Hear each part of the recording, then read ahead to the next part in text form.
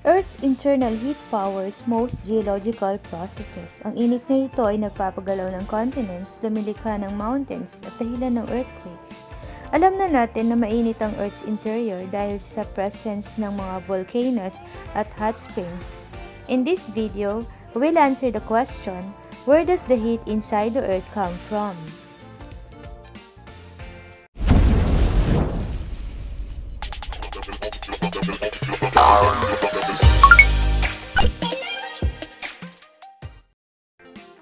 Bago natin sagutin ang tanong kung saan nga ba nanggagaling ang init inside the Earth, alamin muna natin kung ano ang mga layers ng Earth. Ang layers ng Earth ay ang crust, mantle at core. Each layer has a unique chemical composition. Crust is the outermost layer of a planet and also the thinnest of the layers of the Earth. Binubuo ito ng iba't ibang klase ng igneous, metamorphic, and sedimentary rocks. Relatively light elements like silica, aluminum, and oxygen. Sa ilalim ng crust ay ang mantle.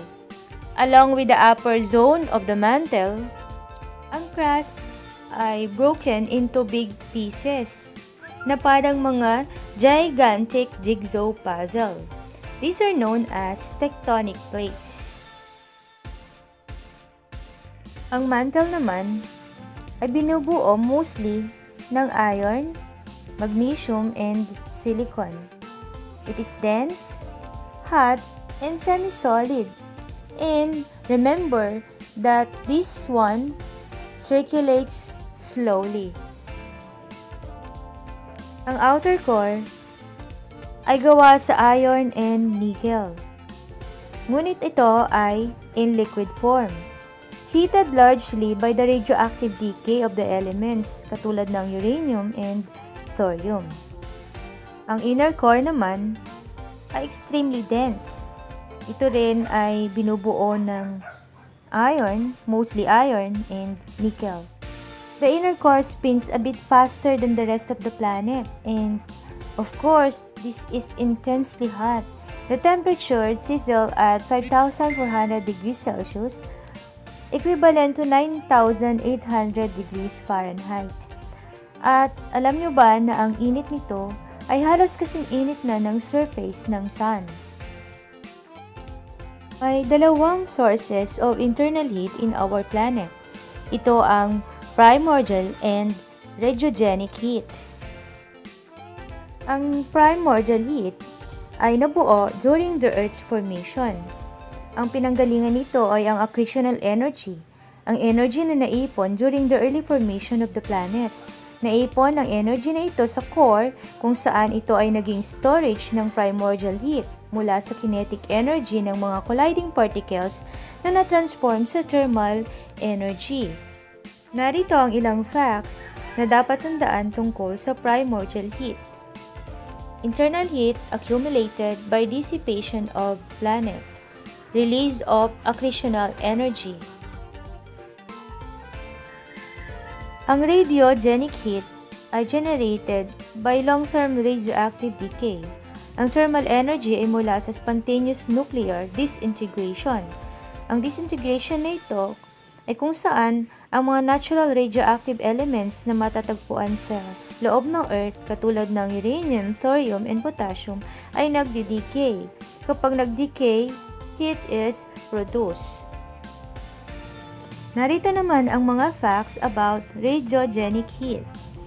Presence of different isotopes of heat producing element in the mantle and crust. Processes involved in mantle convection. Release of thermal energy as a result of spontaneous nuclear disintegration. So where does the heat inside the Earth come from? Ang init ay nanggaling sa dalawang sources in equal amounts. The radiogenic heat na mula sa radioactive decay of isotopes sa mantle at crust at mula sa primordial heat na natira mula sa early formation of the Earth. Ang primordial or radiogenic heat ay parehong nagkakaroon ng heat transfer at may mahalagang papel sa patuloy na pagbabago ng ating planeta. May tatlong proseso ng heat transfer. Ito ang conduction, convection, at radiation. Ang conduction ay ang transfer of heat energy through a material. Heat energy lang ang natatransfer at hindi ang material itself. Hindi gumagalaw yung mismong material.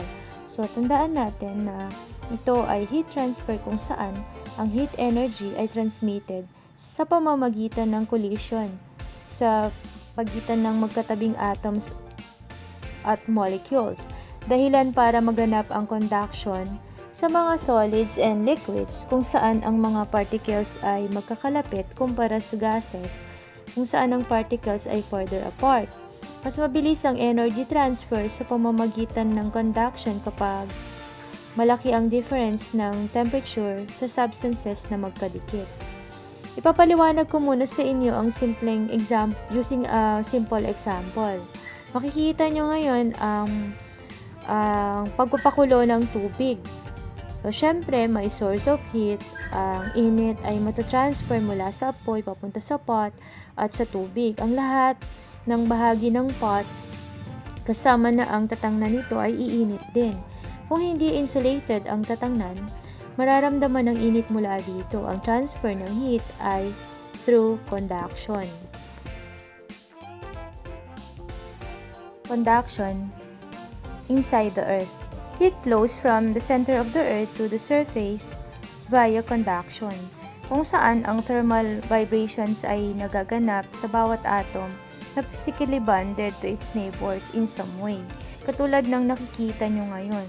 Nabanggit ko na kanina na kapag may heat energy sa isang part ng solid, tingnan niyo yung nasa video, ang mga atoms ay nagbabibrate faster. Habang mas nagbabibrate, ang bonds sa pagitan ng mga atoms ay naapektuhan at naipapasa ang vibration sa next atom and so on. Ang init mula sa core ng Earth ay natatransfer to the surface by conduction dahil ang init ay nagpo-flow mula core ng Earth kung saan ang lower mantle ay umiinit papunta sa surface. The lower mantle is heated directly by conduction from the core. Ang isa pang heat transfer ay ang convection. Using the same example, habang nagpapakulo ng tubig, nagkakaroon ng convection. Kapag kumulo ang tubig, the heat passes mula sa burner into the pot. At ang unang iinitin nito ay yung water at the bottom ng pot. So this hot water rises at yung cooler water naman moves down to replace it, causing a circular motion. Paano naman ang nangyayari sa convection inside the Earth? Halos pareho din ang nangyayari sa example natin kanina. Convection dominates the thermal conditions in the zones where large quantities of fluids or molten rocks are found.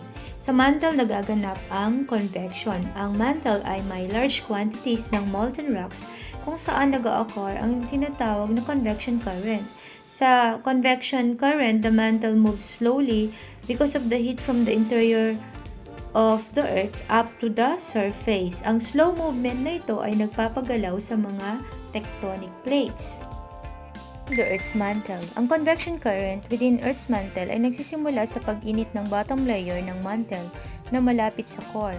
Habang umiinit ang bottom layer ng mantle, ang mga particles ay gumagalaw at mabilis at dahil dito, nagdi-decrease ang density nito at nagiging dahilan ng pagtaas ng material.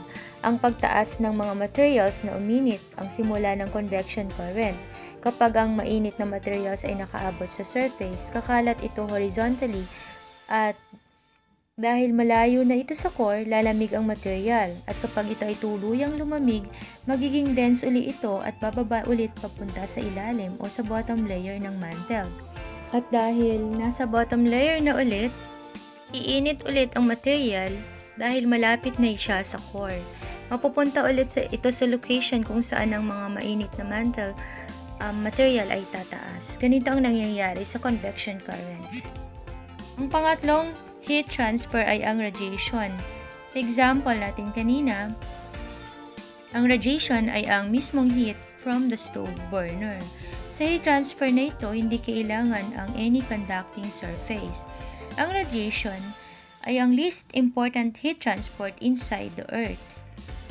Ito ay significant lamang sa mga pinakamainit na bahagi ng core at ang lower mantle. Ang radiation ay ang proseso ng heat exchange ng Sun at ng Earth na kumokontrol sa temperature sa surface ng Earth.